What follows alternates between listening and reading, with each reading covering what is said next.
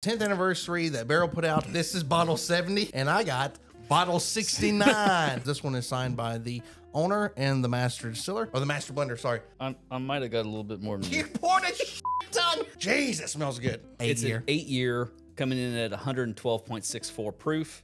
Oh, that smells so good. I love the smell of it. The caramel, vanilla. That's a freaking winner on the nose. Yeah.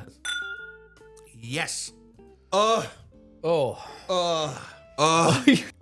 There's this like toasted marshmallow note right after right as it's hitting mid palate and shifting to the finish. This is freaking. It's 112.64 proof.